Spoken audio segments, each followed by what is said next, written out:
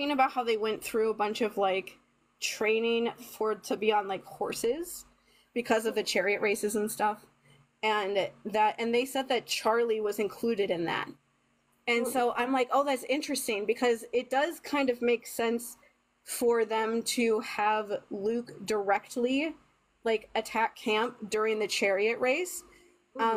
Because he does have like this, when you think about it like that, we just read the book, but he does have like a whole pattern in that book of ambushing them. And some of the people that they haven't announced casting for yet is Selena. And so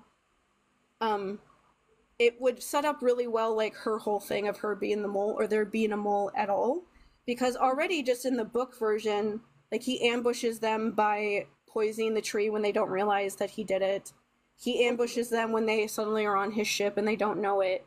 And then he surprises them at the end when he takes them when they get back with the golden fleece, and that all of that stuff happens. And then almost also with like Thalia coming back.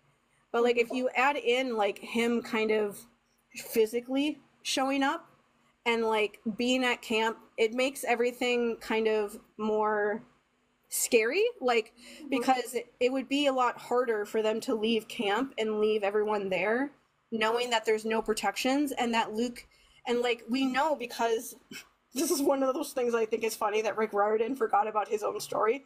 He forgot that he made his sword something that can make portals, but they like remembered that, and they put that into, you know, the ending scene of the first season. And so he could very easily just like portal himself back to camp when they're gone. And that there's nothing that any of them can do to stop him from doing that. It just makes everything that happens to them when they're gone like more difficult, because they have no idea to know like what he's doing to any of them when they're gone, and they just kind of have to hope that nothing too bad happens before they can get back. And it just makes him a more scary and like menacing villain if he's actually showing up more and attacking them instead of seeing like things that he's sending. It just is scarier for it to actually see him. Yeah. And so I thought that was really interesting. I'm like, that does change things, and it does mean that we would see Charlie more terrorizing everybody.